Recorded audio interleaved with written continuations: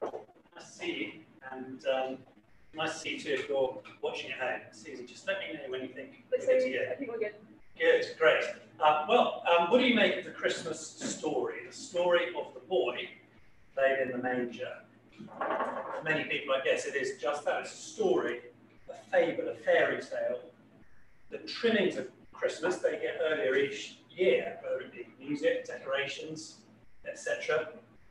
One friend of mine the other day circulated a photograph from his local branch of Tesco. Aero orange chocolate bars, quote, the perfect festive treat.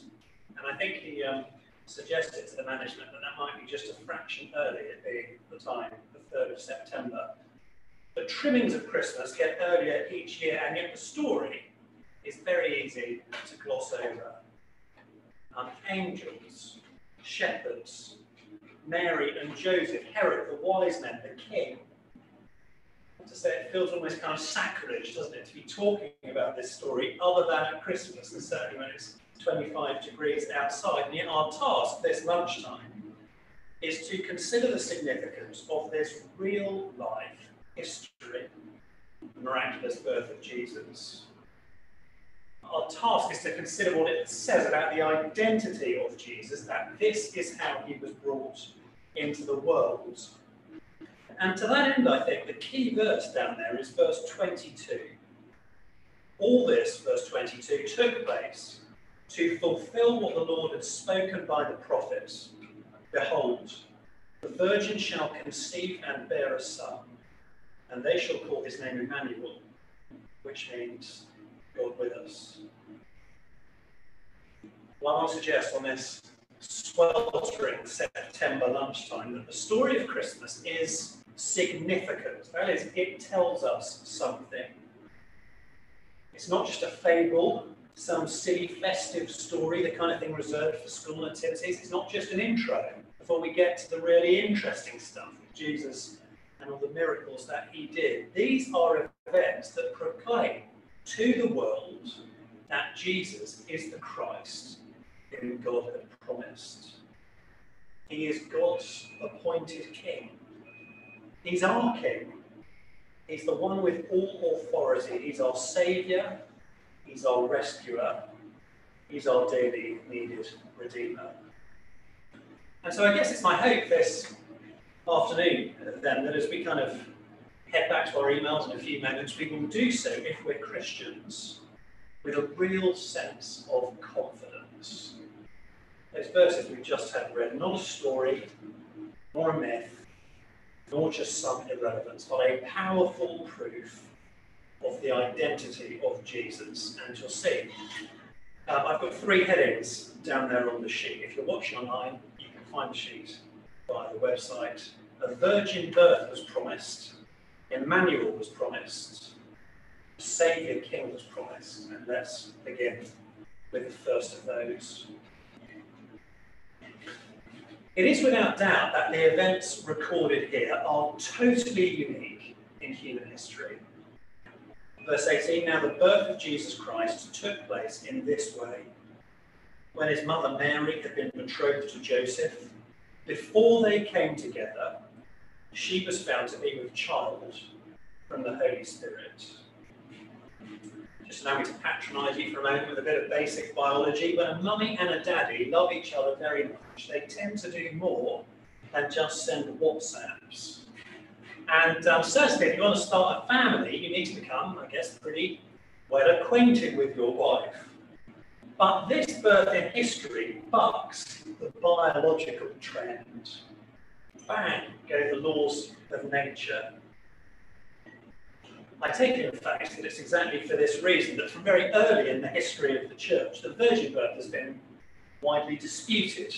2 things to say on that by way of response. The first is that Joseph himself was persuaded. Did you spot that? His instinct, verse 19, his instinct is to file for a divorce, to call off the upcoming wedding. And of course we can understand that, can't we? I mean, how humiliating to marry a girl with a bump in her tummy. A girl carrying a baby that you know and everyone else in the village knows it's not yours. What the angel says is so persuasive, in fact, that verse 24, Joseph goes back on that plan. Verse 24, when Joseph woke from sleep, he did as the angel of the Lord commanded him. He took his wife, but knew her not until she had given birth to a son, and he called his name Jesus. The second thing I think I just want to say on that is that if you just allow for a moment yourself to think that God might, in time and space, become man, well, we might expect a slightly irregular type of parentage. We'll dwell on a moment on the claim that's being made about Jesus. Emmanuel, God with us. This boy, Matthew is saying, is our great God. I mean, impossible, surely, for God to come to earth and just be born normally of normal human parents. That which is born of the flesh is flesh. That which is born of the Spirit is spirit. And yet the thing we really need to know in order to get these verses is that a virgin birth, just like this, was promised by God through Isaiah in the Old Testament. If you've got a Bible at home, you might be able to get it out. If you're here and you've got a phone with the Bible on, you might like to just turn back to Isaiah chapter 7, and we're going to chase up that verse Matthew quotes for us. As you flick there, just let me give you the context. Isaiah chapter 7, these are perilous times for the house of David, perilous times for Judah, 700 BC. They are under threat both from Israel and Syria. They're also under threat from Assyria, the world's great superpower. They're terrified, verse 2. They think they're going to be conquered, but God says, I won't let it happen. Isaiah 7, verse 10. Again, the Lord spoke to Ahaz, ask a sign of the Lord your God. Let it be as deep as Sheol or as high as heaven. But Ahaz said, I will not ask. I will not put the Lord to the test. And God said, hear then, O house of David, is it too little for you to weary men, that you weary my God also? Therefore the Lord himself will give you a sign. Behold, the virgin shall conceive and bear a son, and shall call his name Emmanuel.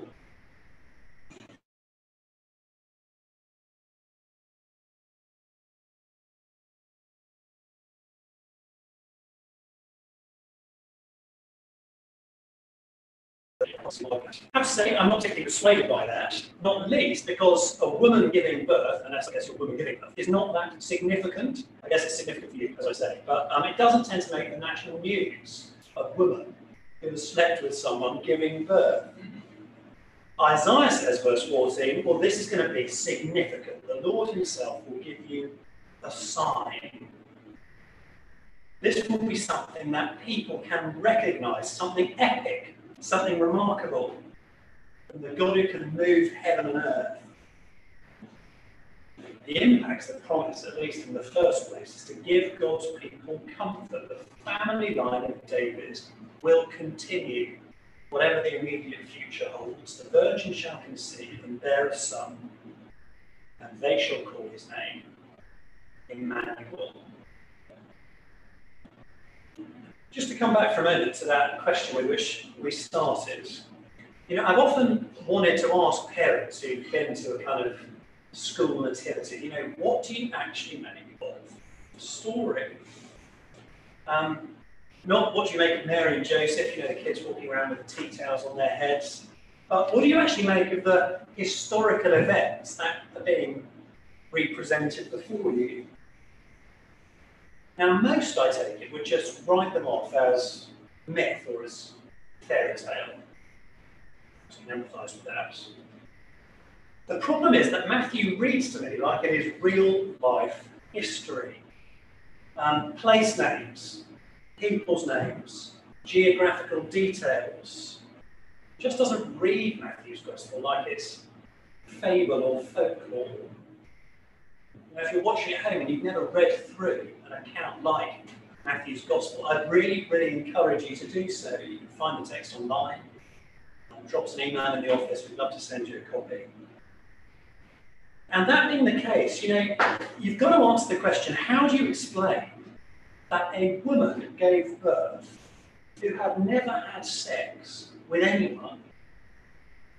I mean, how do you explain this miraculous conception that no one, least of all Mary, was expecting?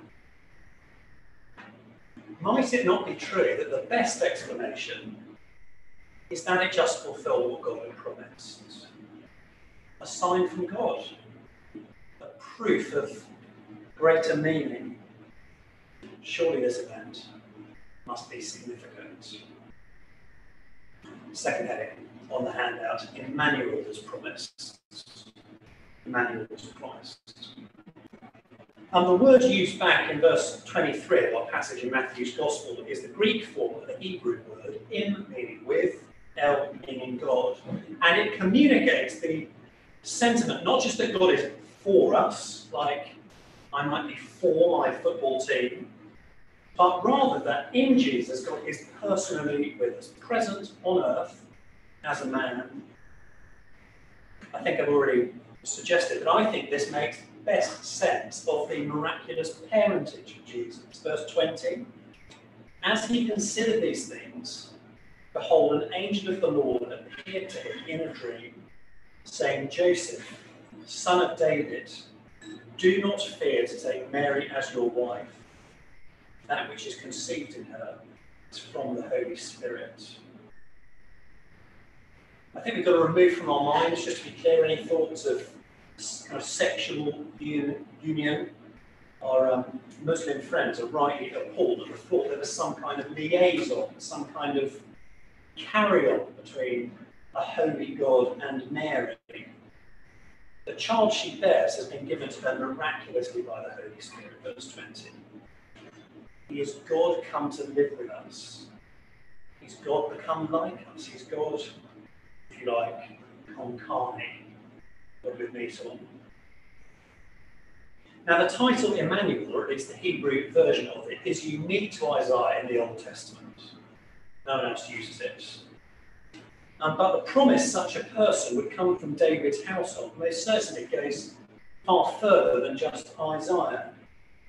I mean, consider for a moment those verses that I've popped down on the handout, for example, verses from the Psalms.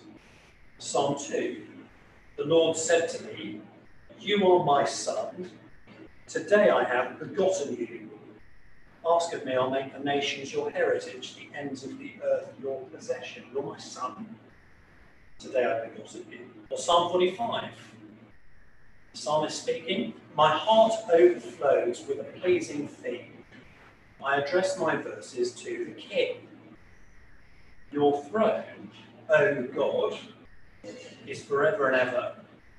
The sceptre of your kingdom, one of uprightness. There was right expectation that from David's household, God would come to rule as a king. The Messiah, the Christ, Emmanuel, God with us. And into this world came Jesus at Christmas. It gives us a new perspective, doesn't it, on that boy in the manger. All our sentimental ideas of little Jesus, meek and mild. Probably won't surprise you to learn that I first gave this talk at Christmas, actually, back at Next. And by that stage, I think I had sung something like 1,500 carols, although I slightly lost the will to count. So I was reading this talk yesterday. I mean, take this lyric, for example. Away in a manger, no crib for a bed, the little Lord Jesus laid down his sweet head. You know? Ah, little sweet baby Jesus. But this is the baby who is going to judge the world, who's going to judge all the kings of the earth, who's going to crush into pieces earthly kingdoms. This is the Son with authority from God, who himself is God, who will rule God's kingdom forever. This little baby boy we're reading about in Matthew is not some sweetie. This little boy is Emmanuel, God with us. And for reasons of time, we're not going to do it this lunchtime, but I'd love, if we had more time, to take you more deep into the book of Isaiah, to verses 14 and following in Isaiah chapter 7, verses which give us even more context of how God is going to come to earth. This boy named Emmanuel, our God come to earth, we're told is going to come to a nation that has been conquered, occupied, Isaiah 7:19, humiliated. He's going to come to a land that's been utterly ravaged. The promise of Emmanuel was a promise of a man who would come to a people in crisis, who would be born into poverty, heir to a throne that was meaningless, born in a land that was conquered, quote one commentator. And now as the Lord Jesus comes into the world, he fulfills quite exactly those criteria. Son of David, tick. Conquered nation, tick. Rome at the time, the occupying force of Israel. Heir to a throne that is meaningless, tick. And can you see why Matthew is so persuaded that this baby boy is the Christ? All this fulfills what was promised. And yet still, we haven't actually mentioned the big puzzle of the passage, and you possibly noted it as it was read out. Matthew 1, verse 21, she will bear a son, and you shall call his name Jesus, for he will save his people from their sins. Verse 23, they shall call his name Emmanuel, which means God with us. Well, which one is it? Emmanuel or Jesus? God with us or God save us? You know, how can this birth be fulfilling a promise if the promised kid is named entirely differently? Why the two names? Why the two names? And just in the third of these points, I want to suggest that actually these two names point to the very same person. Third heading, a Saviour King was promised. The sign of Emmanuel was a pointer to God's faithfulness. I've tried already to make that point clear. It was a sign that the line of David was going to continue somehow. God was going to be true to his promise. But even more so, the sign was a witness to Israel that the Lord God had judged them as faithless. I'm back in Isaiah for one last time if you've got access to Isaiah chapter 7, second half of verse 9. If you are not firm in faith, says the Lord God, you will not be firm at all. Ahaz was a wicked king, idolatrous, promiscuous, faithless. The coming disaster that would fall on the land, Isaiah says, was a consequence directly of God's judgment. Emmanuel, this son, would remind them essentially of Ahaz, a reminder to the nation that he was a bad king. I'm trying to think of an illustration for this. I guess you might think of the child born out of wedlock, accepted by the family, lives in the family home, but a permanent reminder that mum had not been faithful. But it wasn't just King Ahaz who drew right anger from the Lord. So too did all the people of Israel. 8 verse 6, because this people has refused the waters of Shiloh that flow gently, and rejoiced over Rezin and the son of Remaliah, therefore, behold, the Lord is bringing up against them the waters of the river, mighty and many, the king of Assyria and his glory. The people had been faithless. They moved on from God. They were sinful. They were wicked. they needed a rescue. And so when we hear in our Christmas readings of a king who's going to rescue from darkness, we are hearing the promise of salvation for sinners. We're hearing the promise of Emmanuel. The people who walked in darkness have seen the great light. For to us, 9 verse 6, a child is born, to us a son is given, and the government shall be upon his shoulder, and his name shall be called Wonderful Counselor, Mighty God, Everlasting Father, Prince of Peace. The purpose of God coming into the world was always going to be to offer a rescue from darkness. Freedom, forgiveness, restoration of relationship, light, life, you might say eternal salvation. This is the kind of king that God had promised. As the angel says to Joseph, call this little baby Jesus. He is setting up the mission of Emmanuel.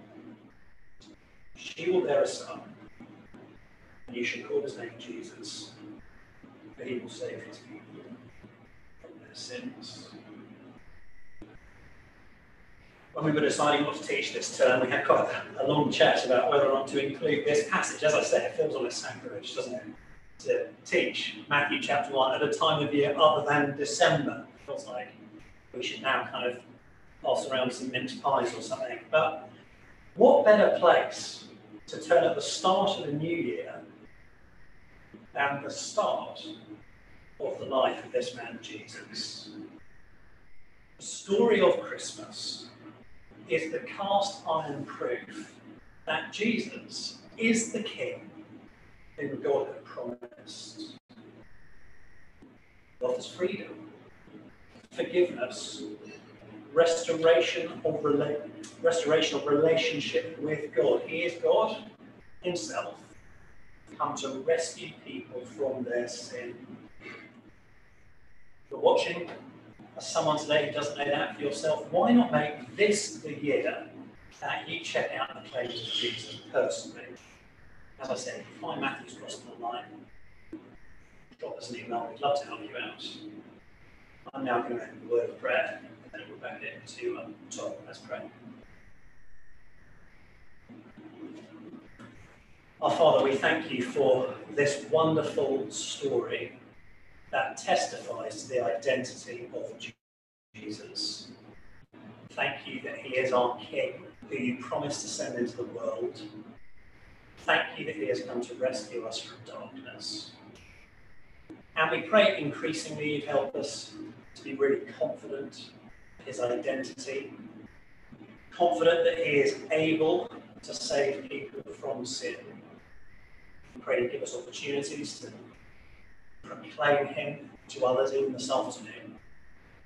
And we pray it for his sake. Amen.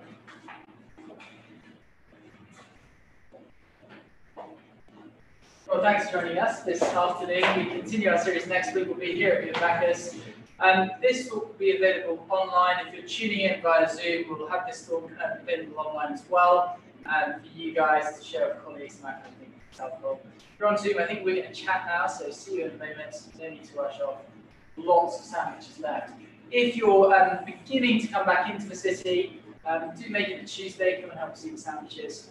You know, lots to get through. Great to see you. Thanks for tuning in. See you again soon.